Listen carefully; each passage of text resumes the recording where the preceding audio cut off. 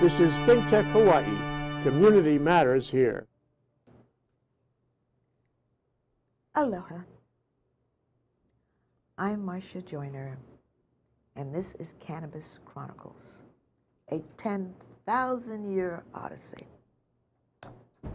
So tell me, Muse, of that plant of many resources, which wandered far and wide, the ancient plant of food, fuel, fiber, cultivated for millennia.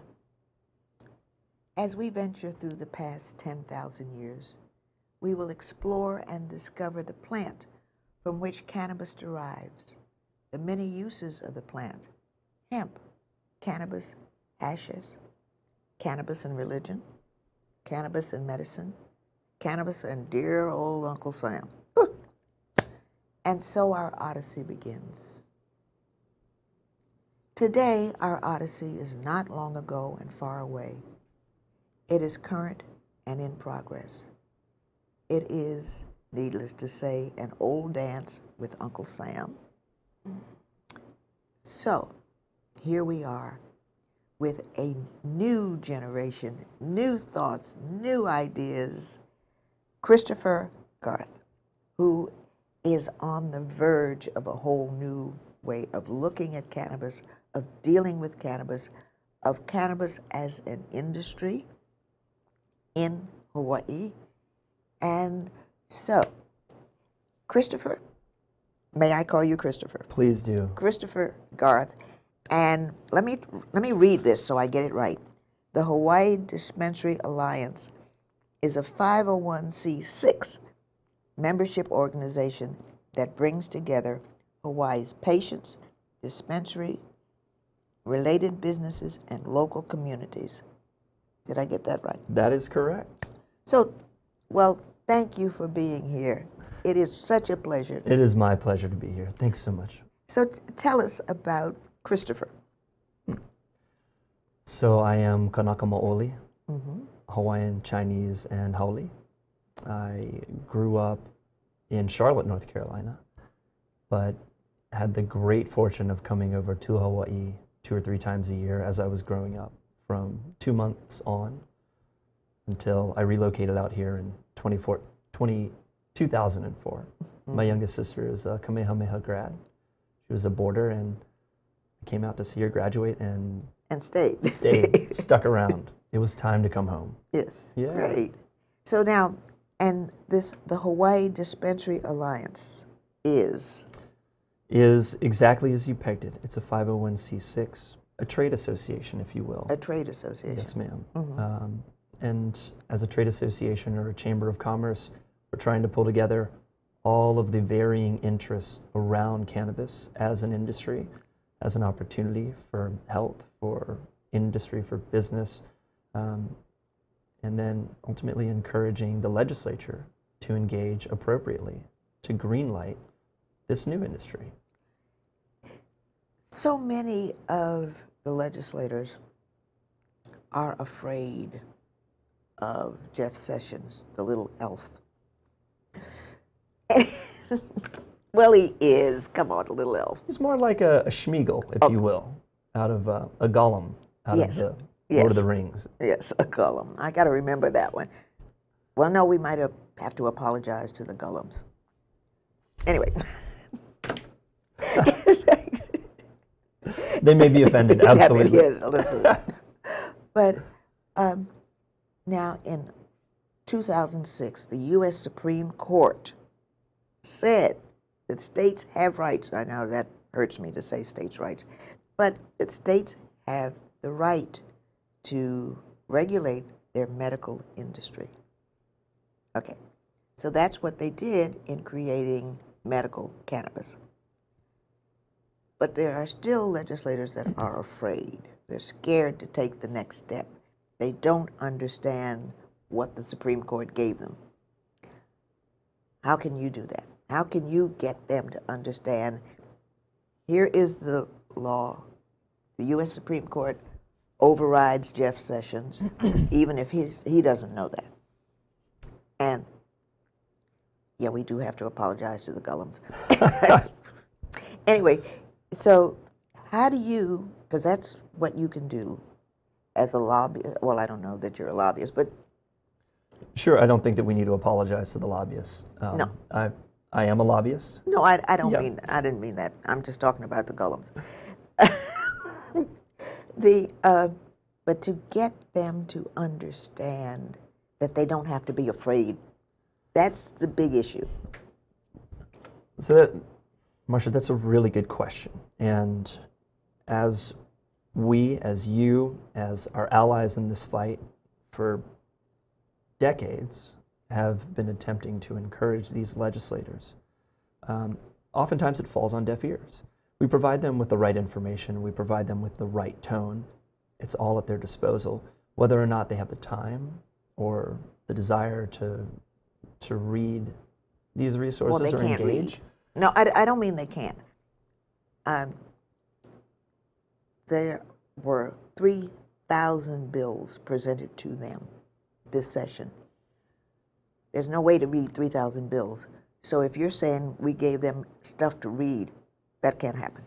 That's really, true. I So don't want to make excuses No, for them. no. I'm just saying that realistic. I totally agree. So the 3,000 number is a bit of an exaggeration. 3,000 bills came through in this biennium. Yes. And to say that 3,000 just in this session is No, the two years together. the two combined. Yeah. That's correct. So we had about 94 cannabis bills collectively between the two sessions. And some of them were companions between either chamber. And some of them were strong bills, others were for studies, and they ran the gamut. But in the end, as with every topic, legislative topic, we only see a few of them come through. Right. How do we ensure that they're good bills, or how do we ensure that the progress is there, or how do we ensure that the progress reflects the rights that the state have been afforded? We've been doing our best. You've been doing your best. Our allies have been doing their best. But maybe depending on them to do the right job is no longer an option. There's an opportunity in this year with bringing the CON to the table. Right. Constitutional Convention could call for and allow a year-round legislature. If they're That would make too much sense. it would, wouldn't it? Yes. Now, I'll give our legislators credit. They do the best with what they What have. they have. Yes, Right? I'm absolutely. Absolutely. But the best with what they have in such a short amount of time, the 60-day sprint, doesn't do justice to Anything. their title, to their constituents, to the job that we demand. Like I said, we've been with this medical aid and dying for 20 years. That's the conversation you and I had on the phone Yeah. yesterday. Absolutely. 20 years. And medical cannabis for going on 18. Yes. So we're just a hair behind. Yeah. That's Either sinful. way, it is. And perhaps if we had gone for a full year-round legislature, we could have done this in maybe a third of the time. Who knows? Okay. Either way, we do have an opportunity with the CON to bring the discussion of a year-round full-time legislature to the table. Is the CON on this year's to vote on this year? It is. It is. It's Every going- 10 years. That is correct. Is the CON going to be is it going to be on the ballot? It will be on the ballot. It will So be. our Hawaii voters, the 40% of registered voters that go out every election, plus more hopefully, Well, will be encouraged to vote in the affirmative for a CON. okay. What I'm saying is that, and my audience knows this, of the 51 House members in the last election, 30 of them ran unopposed, and then you wonder why nobody shows up, why people don't vote. What is there to vote for?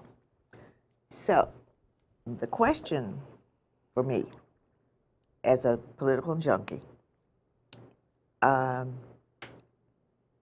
will you, because you've got a stake in this CON, will you be actively recruiting people to show up, to vote, to be a part of this. Because that's the only way it's going to happen. I completely agree. And yes, we will. So not only do we have the ConCon, though, there's another opportunity. Mm-hmm. We can Huli 2018, and that is a slogan that is provided by, again, one of our partners. By Huli in 2018, we can get new leadership in. And we've started the role towards that by creating a super PAC. Hawaii for Responsible Cannabis Use, or HI for CAN in short, is a super PAC dedicated to getting the right legislators attracted to the conversation. So, are you talking about existing legislators or new people that are going to run for? Well, let's convince those that are currently in office that cannabis is a necessary platform consideration. And at the same time, let's bring new blood to the conversation. Right. To say, yeah, you know what? The incumbent's position is valid, but it's not strong enough. So by creating this conversation, by demanding that the populace engage, that they ask the incumbent or their representative, how are you going to fund your project? How are you going to make my schools better? Where's that money going to come from? If it's not from cannabis, where's it going to be from? And by asking that one question, it gets in the candidate's mind. Mm-hmm. And the candidate hears over and over again, adult use or therapeutic cannabis access is vital to me making Hawaii a better place. Now, one of the things I've learned from the people that been in your chair right there is that cannabis is the best antidote, I guess it is, for the opiate addiction, that it is the simplest way to bring a person down from their addiction. And one guy told me it was the medication they gave him to kick the opiate addiction was worse. It was horrible. So if we really put a lot of energy into allowing people, the legislators and all, to know that here is an antidote, here is an opportunity for a lot less money than buying all of those drugs, that we can assist our population to come off of the opiates. Sure. Yeah. Absolutely.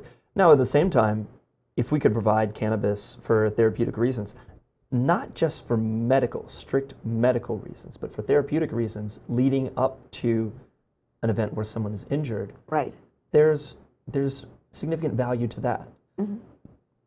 And in the end, that would lead to a patient or an individual to not have to go on opioids in the first place. Yes. Exactly. Mm-hmm. So we're able to, in one course or another, avert engagement with opioids. Mm-hmm. And that's kind of the crux of this conversation. It doesn't need to be about medical, but what if we have therapeutic? What if we have availability through an adult use program? Because right now, we have so few people registered as patients because of the limit of qualifying conditions. But if everybody wanted to try cannabis for X, Y, and Z, they should be allowed to. Well, what if you had arthritis and you had a cannabis or CBD or whatever that you could just, as a topical, not ingest, but just for the arthritis. I mean, instead of buying all the heavy drugs for arthritis, if you could just... I completely understand. Unfortunately, access to those products is not allowed to the general public because of the strict legislation that has been passed by our delegation. Mm-hmm. I understand that there was an incredible push to maintain public safety. That makes sense, that's fine. But that comes from a relatively ignorant perspective. Yes. And to keep people who could use cannabis for an arthritis situation because they don't have rheumatoid arthritis, right, is unfair. It's exclusionary. Well, we need to take a break, and when we come back with Christopher Garth, which is an interesting young man. Oh, God love young men. We will be right back. This is ThinkTech Hawaii, raising public awareness. You may say I'm a dreamer, but I'm not the only one. I hope someday you'll join us, and the world will live as one. Ted Ralston here, folks, your host on Where the Drone Leads, our weekly show at noon on Thursdays here on ThinkTech, where we talk about drones, anything to do about drones, remotely piloted aircraft, unmanned air systems, whatever you want to call them, emerging into Hawaii's economy, educational framework, and our public life.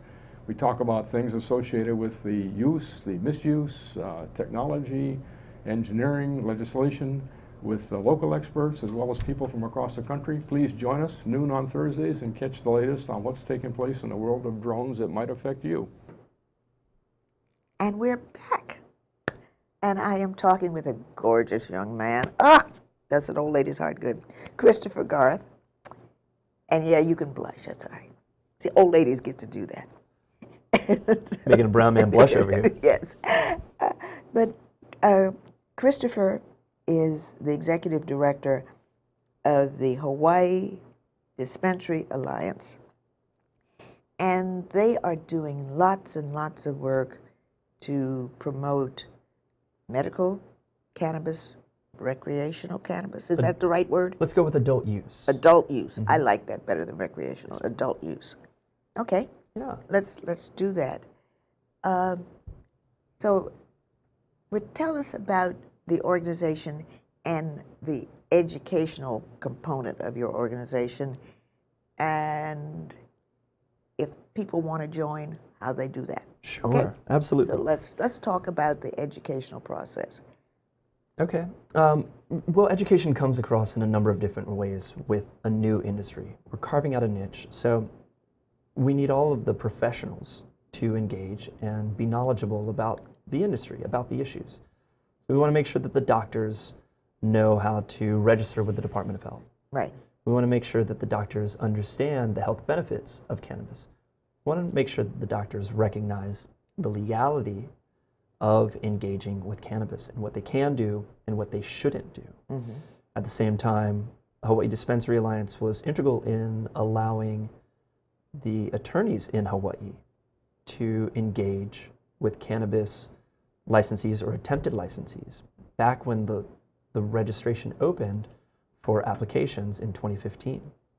The Office of Disciplinary Counsel, the ODC for the Hawaii State Bar Association, came out with a ruling that attorneys couldn't engage because it was a Schedule I drug and therefore in violation of the Constitution.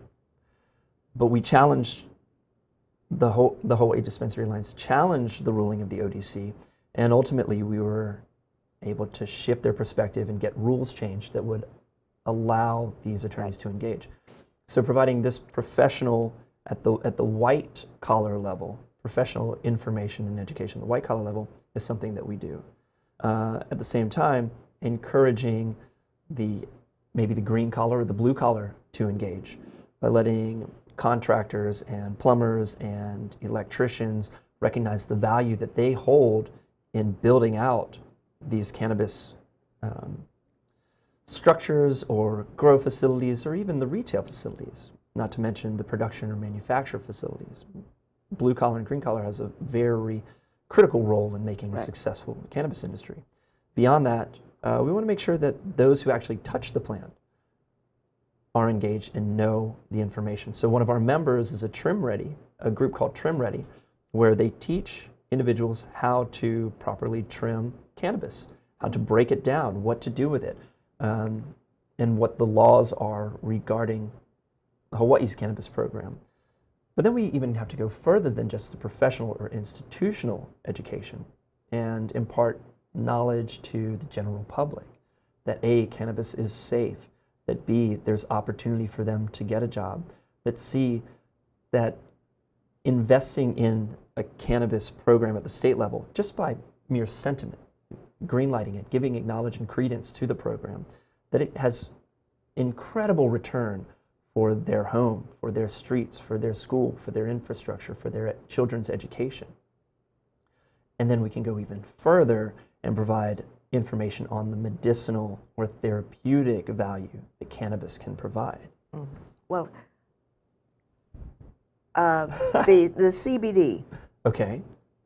I think that the state of Hawaii has 330,000 people on Medicaid, Mm-hmm. which means that every time the ambulance shows up, we pay for it. Correct. Just think of how much money they could save if they were allowed to use CBD on open wounds, which heals.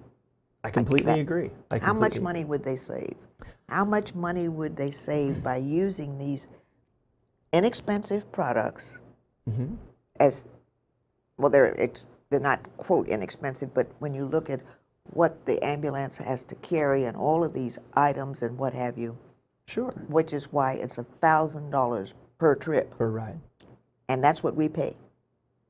As Taxpayers. a taxpayer. Correct. Well, we're paying that.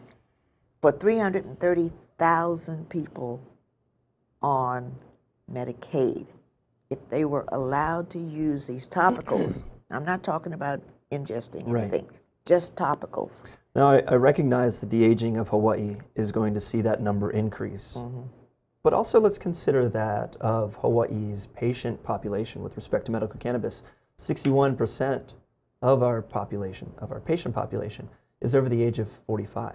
And that number is growing steadily. So our baby boomers and our seniors, while they're recipients of Medicaid or perhaps Medicare, continue to grow, they're already recognizing the value of cannabis.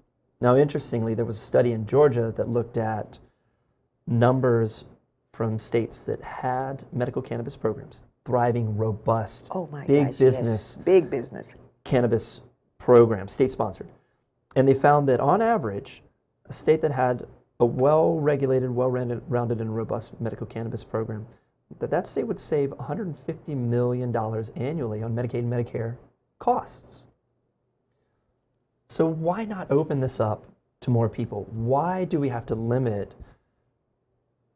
participation as a patient in this medical program? Can we not shift it to something more therapeutic? Can we not Right. break down that stigma and that limiting factor that keeps people out?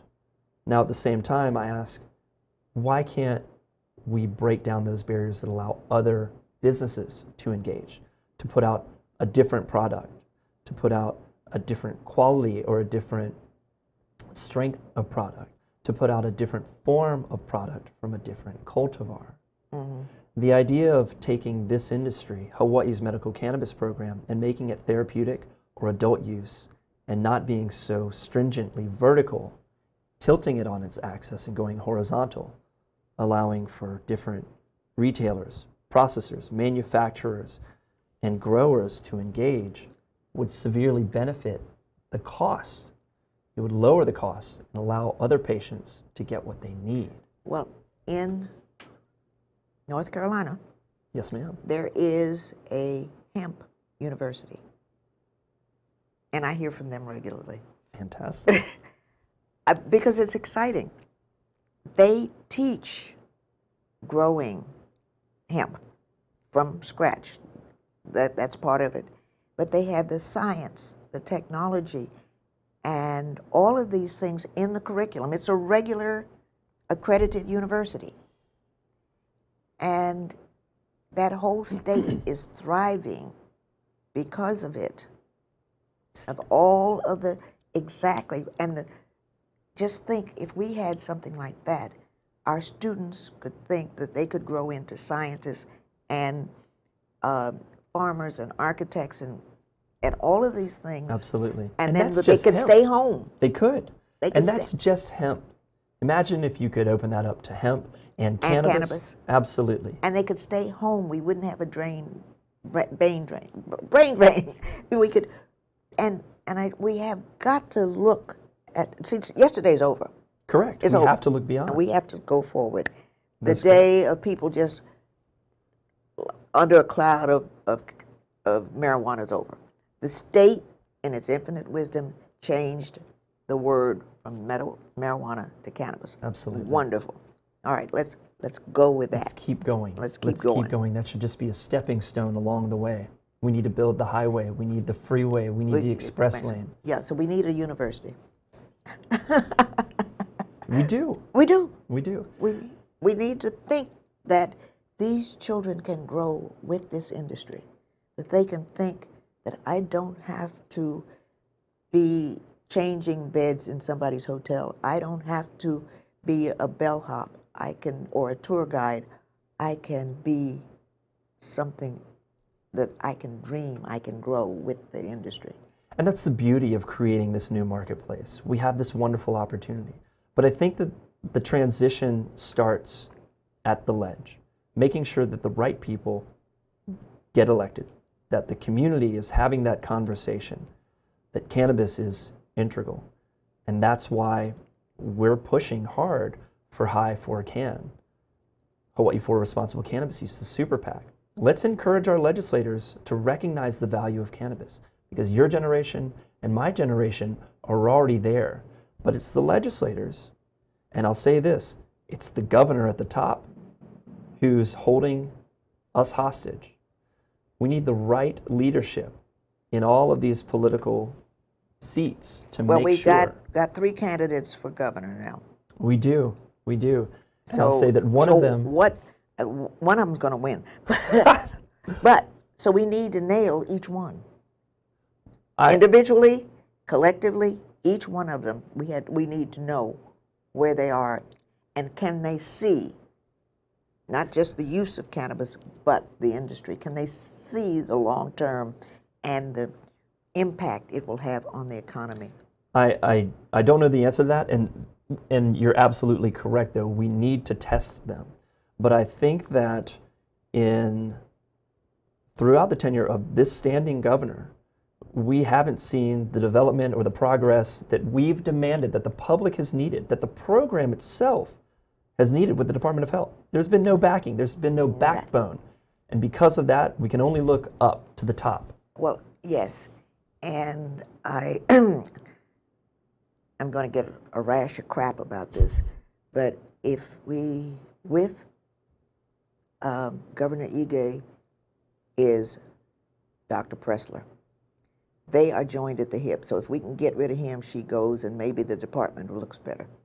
I don't know. I don't know the answer to that. I don't know the answer, but I know you and that I both know that we need a change in 2018. We need a change in that department, because that's been the problem with cannabis. You're correct.